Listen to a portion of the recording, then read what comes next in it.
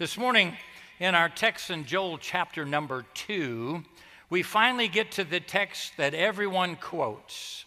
I will pour out my spirit upon all flesh. It's the day we're waiting for.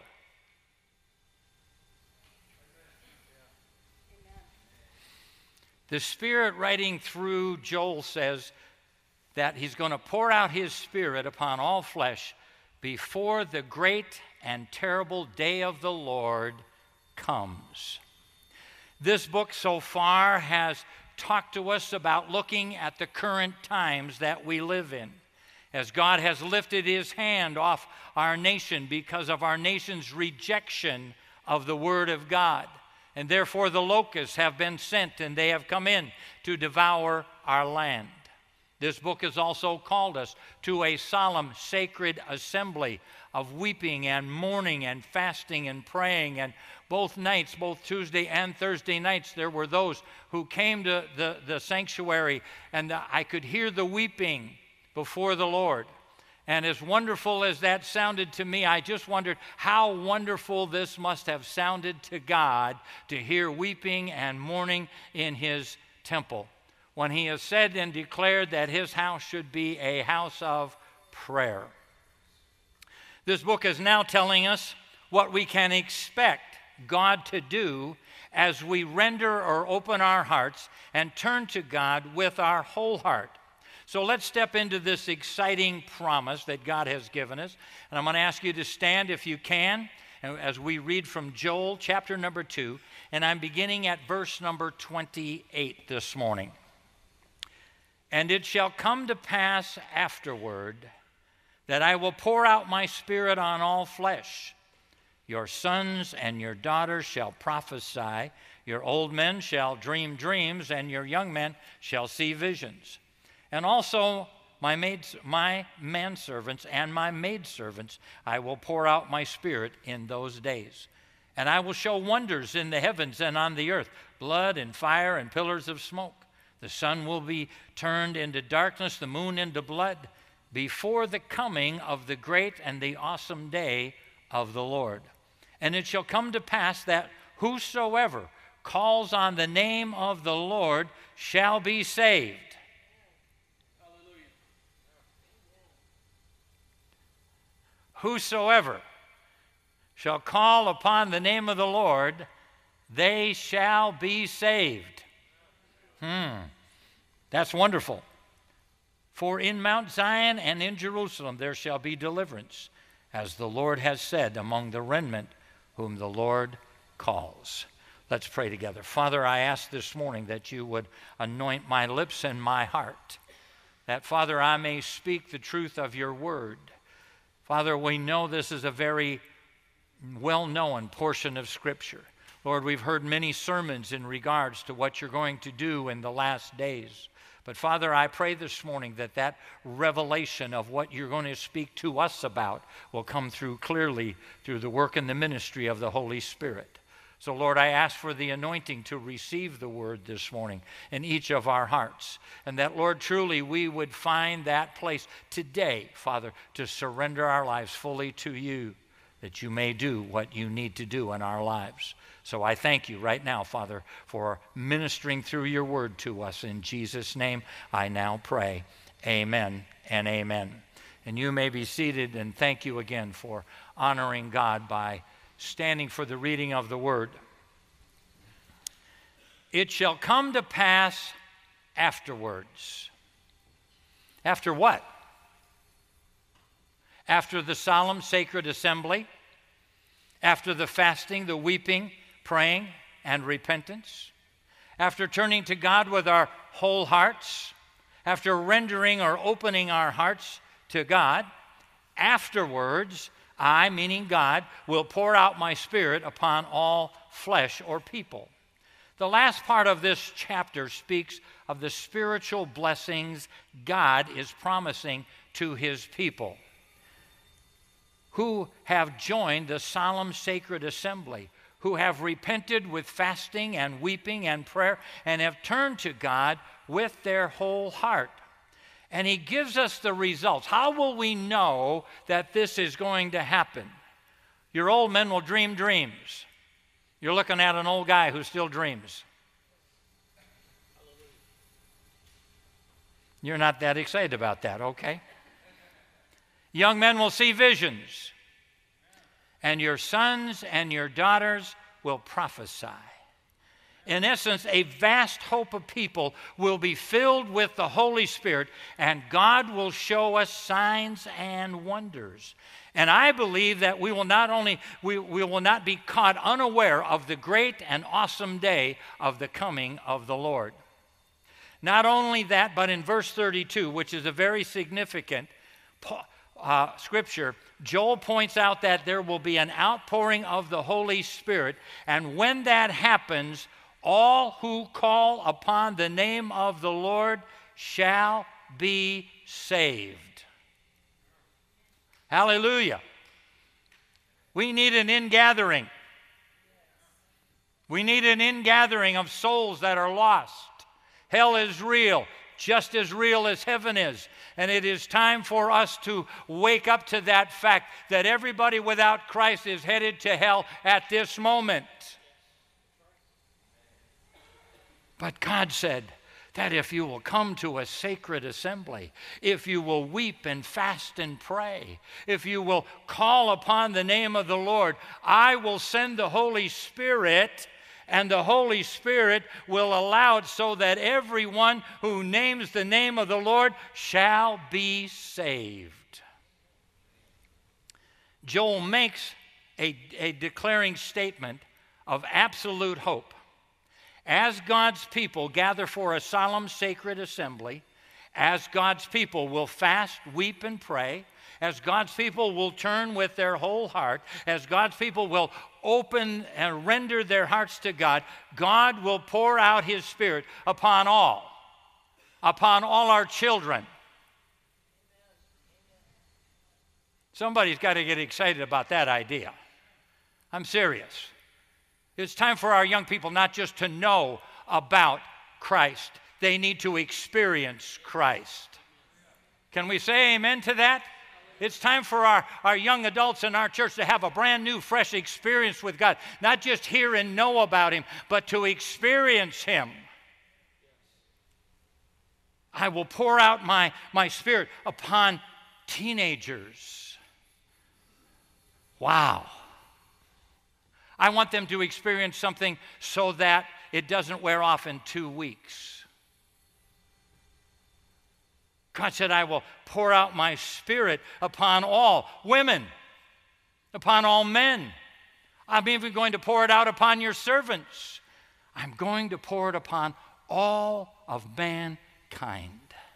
As God pours out His Spirit, we will speak in prophecies and dreams and visions as we live with the anointing of the Holy Spirit in it, not just around us. Lost men and women will hear our anointed message, turn to Christ, call upon His name in conviction and repentance, and they shall be saved. What a marvelous message of hope that Joel has given us here. We've had all these instructions. We've been told to do this. We've been told to do that. Get to doing this. If you'll do this, if you'll do that, if you'll do that, now I will pour out my Spirit upon you. What a marvelous message of hope that Joel has brought to us this morning, that I will pour out my Spirit upon all flesh. Can you imagine this public school next door to us here, filled with children, with the power and the anointing of the Holy Spirit, and they start class in the morning, and some child raises their hand and says, "What, teacher, we're not going to pray before we get started?" You don't think that wouldn't be great? And whether the teacher did or not, guess what? All the children started to pray. Well, that can't happen because we have separation of church and state. You might in the natural have separation of church and state, but you cannot keep God out of the public schools. I'm going to tell you why. You know how we don't pray in school? That's a lot of baloney. Every child in school prays. You know why? Because they give tests. Every child prays in school. What a message Joel is giving us here. After the solemn assembly. After the people have gathered and the congregation is set apart. See, when you came to the revival prayer meeting this past week, you were setting yourselves apart. You were sanctifying yourselves unto God. Now, there were 5 things that I said we needed to pray about. What you came to pray about is up to you. But this is what we talked about. One is that the fear of the Lord would return to our nation. Number 2, that the integrity and purity would return to the church. Number 3, that the church would return to evangelism. Number 4, that godly leadership would return to our nation and our churches. And number 5, that we have a national spiritual awakening.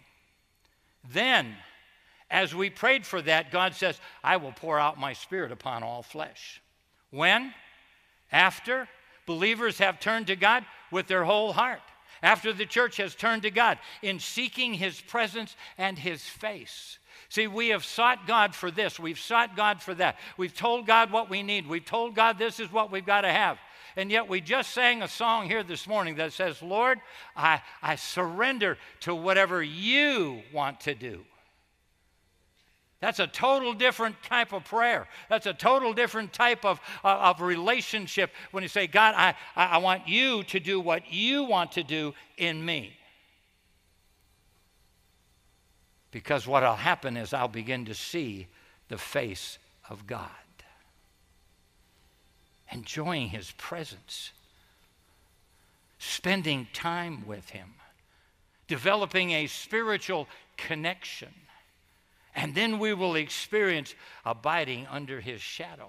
After His people who are called by His name have turned to God in dedication and commitment. Oh, how God desires for us to return to Him in intimacy, in a dedication and a commitment of worship. Oh, how God desires of His people to make a commitment and a vow to live in the covenant relationship with Christ and abide in the loving relationship of dedication. After the church, the people, a person values the presence of God, literally being or living as afraid of losing the presence. Have you ever lived in that place? Lord, what if you would leave me? What if your presence wasn't there? Would it scare anybody? Or have we lived so long without it that we don't recognize He's not there? Samson got to that place that he did not know when the Spirit left him. Let's not get to that place, church. Let's get to the place in our lives where we live so righteous and holy and pure as we possibly can so that we do not lose His presence in our lives. Because He says, then I will pour out my Spirit, saith the Lord, upon all flesh. After we have opened our hearts, that which opens our hearts to God is fasting and weeping and mourning. In essence, praying. Those 3 actions open our heart for Christ to come in. It is as fast, weep, and pray that Christ can remove everything and every hindrance in our lives. Because when He removes all of the hindrances, when He removes everything in our lives that should not be there, then God said, I will pour out my Spirit upon all flesh. I believe the New Testament would challenge us not to settle for the Holy Spirit just being or falling upon us. Rather, that we are to turn to God with our whole heart in fasting and weeping and praying so that the Holy Spirit can come and live in us. We need the indwelling of the Holy Spirit in us. Amen, Pastor. Amen. Here's one of the significant reasons why. With the Holy Spirit in us, the battles that we face will be from the outside of us instead of the inside of us. Meaning with the Holy Spirit indwelling and infilling us, the attacks of Satan cannot come from within us. Why? Because the Holy Spirit is living in us.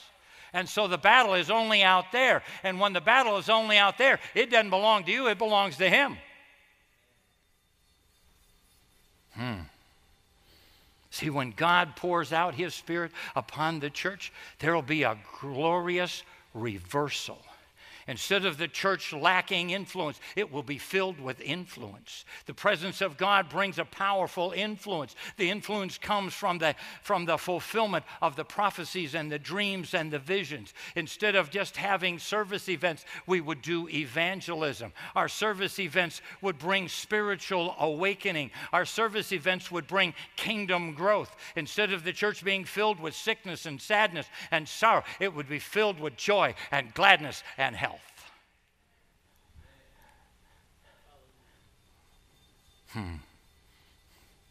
As we go forth after services out those doors, there will be many who will hear our message and call out to the Lord to be saved. God has saved us for more than just not sinning. God has saved us for more than just not going to hell. We are saved more than just to be pardoned from our sins, more than we are just delivered from habits or addictions or bondages. We are more than just survivors. We are more than conquerors. It is the awe, the fear of God that will conquer. David, when he was facing the giant or about to face the giant, he made this statement: the battle is the Lord's, and He will give you, meaning the giant, into our hands. David could speak that way because of his fear of God. There was an awe that he carried around inside of him, that who is this uncircumcised Philistine that he should defy the armies of the living God? Can I say this another way? Don't be offended, and don't send me cards and letters. Who is this uncircumcised president who would have come against the army of the living God?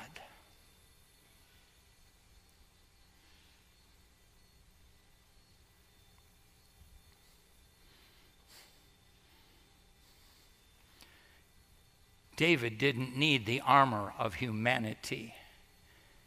He was covered with the armor of God. See, there's a much deeper life and walk with God than just not doing sinful things. Do you realize that if your testimony is you just don't do sinful things, how shallow of a walk that really is with God? In the book of Daniel, chapter 11, it says, the people who know their God shall be strong and carry out great exploits. Exploits. That means going beyond the normal into the extraordinary in their command and their affairs of life. With the Holy Spirit in us, we become trailblazers. We're pathfinders. The church that God pours out His Spirit into will be a church with fire. It will be electrifying. It will be exciting. It'll be enthusiastic. It'll be enlightening. Should I try that again? It'll be electrifying. God will shock some of us. Whoa, yeah.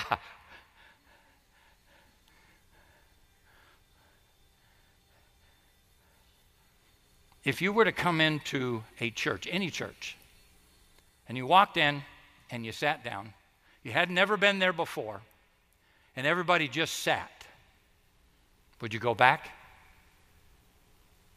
Or would you be looking for a little more excitement?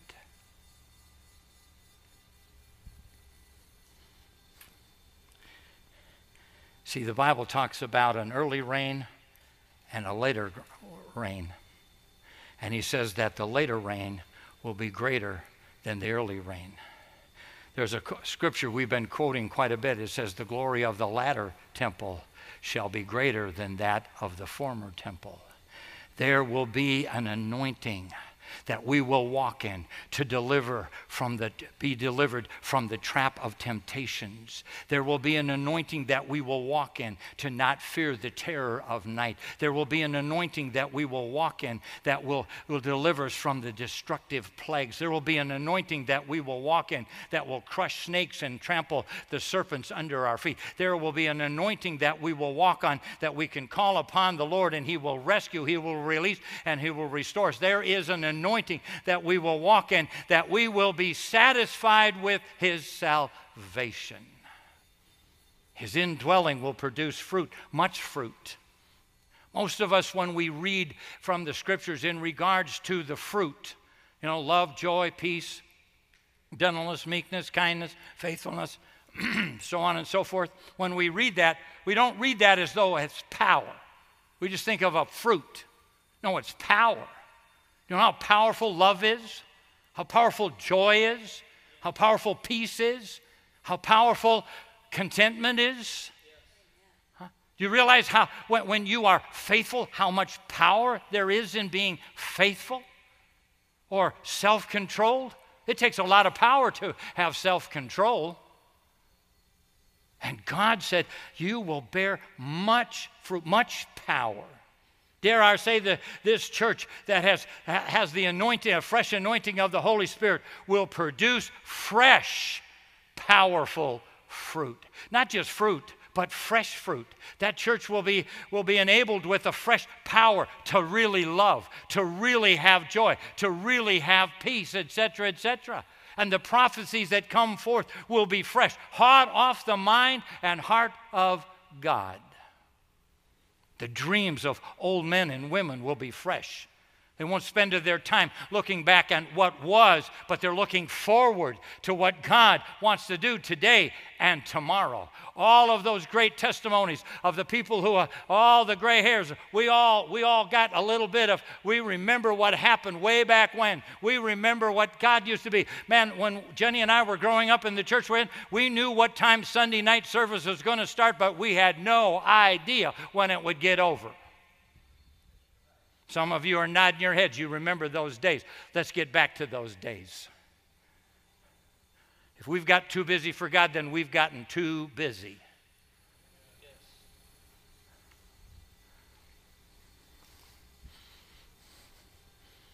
Isaiah 43:18 and 19 says this, do not remember the former things, nor consider the things of old. Behold, I will do a new thing. Now it shall spring forth. Shall you not know it? See, the visions of the young men and young women will be fresh. There'll be new ideas, new imaginations, new influences, new inspiration, new integrity, new intimacy, and new inventions. For the Bible says there, where there is no vision, the people perish. I believe the church, the believers in Jesus Christ, will receive a freshening up. A strengthening to stand, therefore, in the liberty with which God has made us free. John 8:36 says, therefore, if the Son makes you free, you shall be free indeed. Yes, see, the Holy Spirit influence will produce manifestation of the Holy Spirit's gifts. The church will have a word or a message of wisdom, instead of words of gossip and opinion. Just say, ouch. We will hear and know the heart and mind of God, and therefore we will know God's direction. The church will have a word or a message of knowledge. There will dwell in this church a supernatural revelation of God and His work. And the church will be filled with faith instead of doubt and worry. And they will be living and walking in the Spirit's guidance and direction. That church will experience the healing power of God for the emotional, physical, and spiritual sickness in and of our world. The church will have miraculous power. Signs and wonders will be performed in their midst. That church will distinguish and extinguish the spirits, and we won't be tricked by false doctrines or theologies. That church will be filled with a fresh word from the Lord in the prophecies of tongues and interpretations. It's no wonder this morning that God spoke to us through a message of tongues with interpretation. Why? Because we set aside a solemn, a sacred assembly this past week, and some came and we prayed and we believed God for it. And guess what? God said, I heard you this past week. I heard you come to pray. I heard that you did what I told you to do in my word, and therefore hear my word to you this morning. And wouldn't you agree that though that message is not new, it was fresh for us this morning? We need to surrender our lives, and it fit in exactly with the songs that were picked. Holy Spirit's not at a loss at what to do. You know, that day of Pentecost, after the day of Pentecost, then Peter stood and preached and proclaimed, this is the fulfillment of the prophecy of Joel. And all those who are filled with the Holy Spirit spake in other tongues. They alone constituted the total number of the new Christian community at that moment. And notice they were all filled with the Spirit.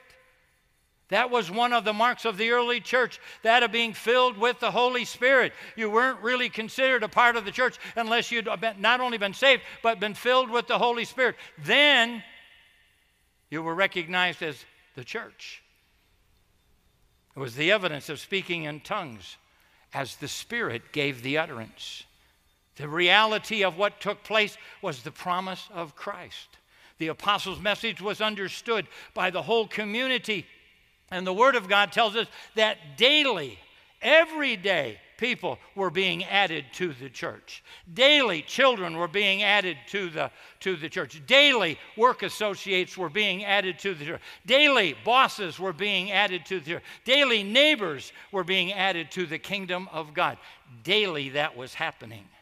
By the time you get to chapter 6 in the book of Acts, that church was probably somewhere around 35,000 people. Now, that'd be fun to go to church with, wouldn't it? This is yes. Their speaking in other languages was an endowment of power in the gifts and in the fruit.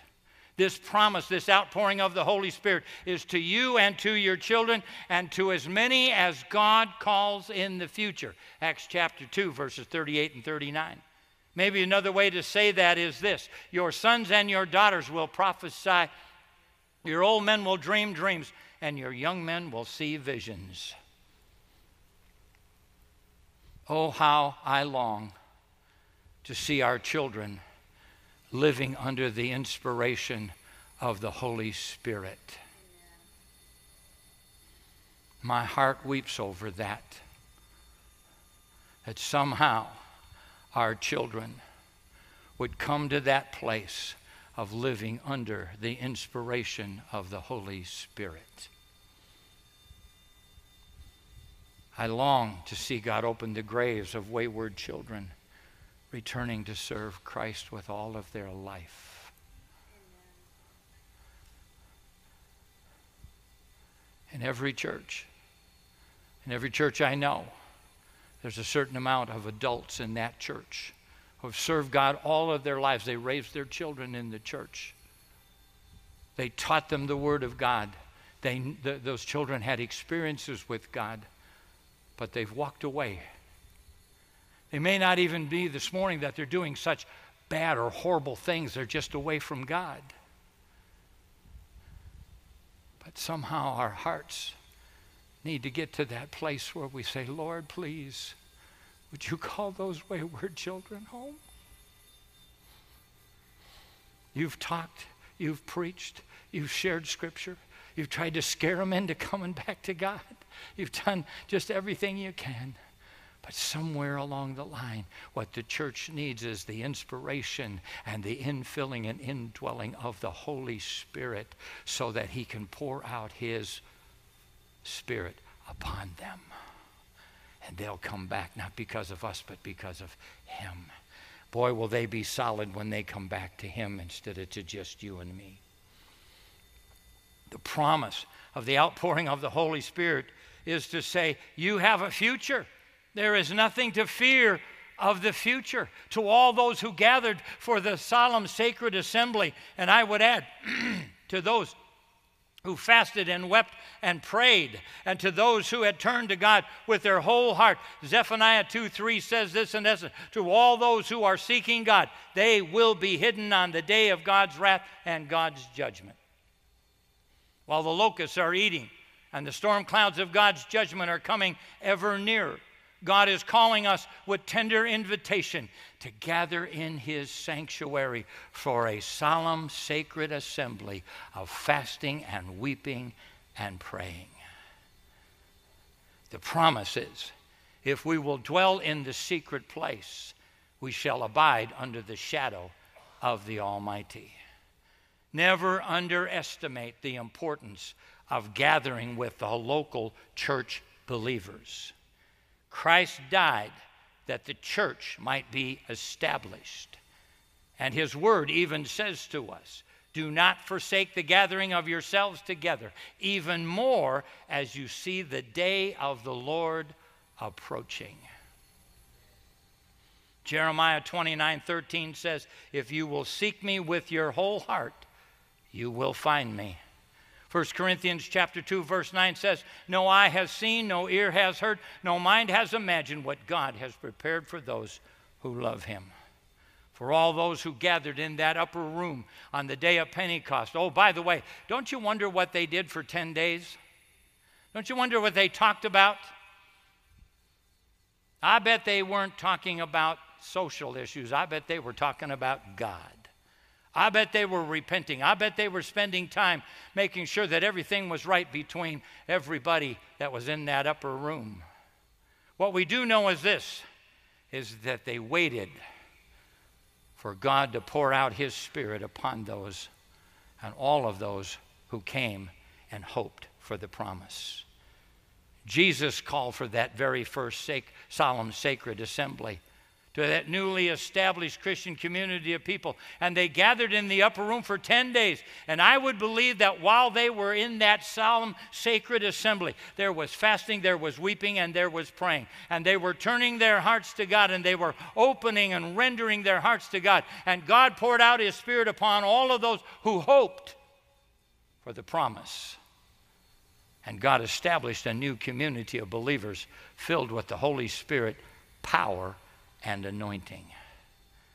God has called Orchard Assembly to conduct solemn sacred assemblies throughout this year. I've asked you a couple of Sundays ago, and we even handed out some papers of what to pray, that every month we would set aside 3 days of fasting and prayer. Not necessarily 3 days in a row, but 3 days throughout a month. One tithe of your month to set aside and say, Lord, I'm going to spend time that day praying to you. God is calling us to fast, to weep, and to pray for an outpouring of his Spirit. God is calling us to turn to God with our whole hearts and to open or render our hearts so that he can live inside of us. Christ coming to live inside of us will be a radical, deep, extreme, entire change, but it will prepare us for the rapture. God is calling us to more than an outward holiness, but to an inward righteousness and purity. So we're only 2.5 months into this new year. We've just begun the journey towards God. I would challenge us to join the 3 days of solemn sacred assembly each month with fasting, weeping, and praying with our hearts, that they might be turned towards God in a greater message or measure. I want you to stand with me, if you would, this morning, please.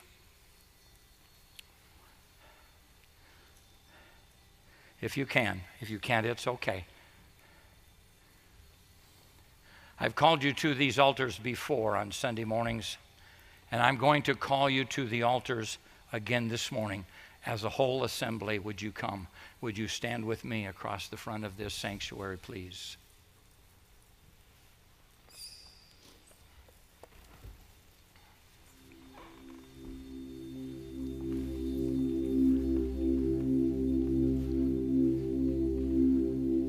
Yes, Lord. Yes, Lord. Yes, Lord.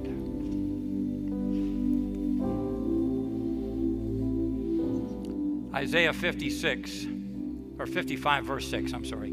Seek the Lord while he may be found. Call upon him while he is near. I don't know if you have been watching the news or not. If you're watching the local news, you didn't hear this at all. If you're watching what's going on in Israel, you've heard it. There are 4 red heifers that are somewhere in the West Bank in Israel.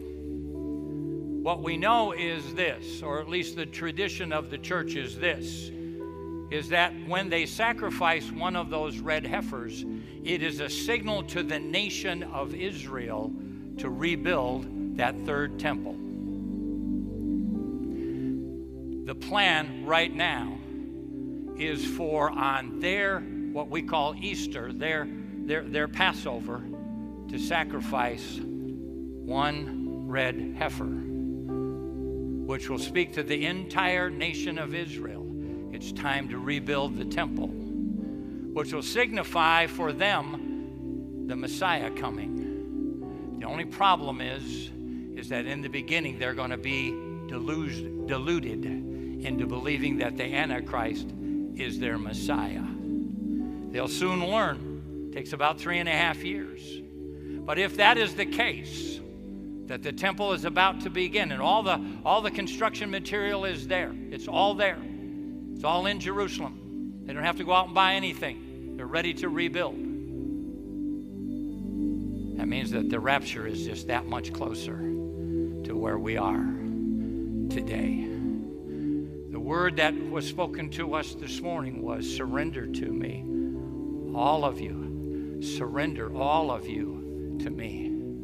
That's the word that was given to us this morning. It wasn't the word I preached, it was the word God preached. And we need to this morning, as we stand here at the altar, we need to say, God, I surrender all to you. I surrender it all to you, Lord. I realize you're coming. Listen, I want you to do this just so you don't miss the rapture. You don't want to miss the rapture, believe me. But at the same time, I don't want you to do this just so that you can miss the rapture, so that you won't miss the rapture. I want you to do this because you would say this morning, Lord, I really do want you to be in my life fully, completely. No longer walking in fear or living in worry, but Lord, I give it to you. Some of you may have never been baptized in the Holy Spirit this morning. This is as good a time as any to let that happen to you this morning. I can't baptize you. I can't make it happen. Your surrender to Him does. So I just want to encourage you this morning, right now, as we're standing here, I want you to just begin to start praying. Lord, I surrender to you. Lord, I give you all of my life. All of it, Lord. Not just some of it, but all of it, Lord. I give it to you. I surrender to you this day.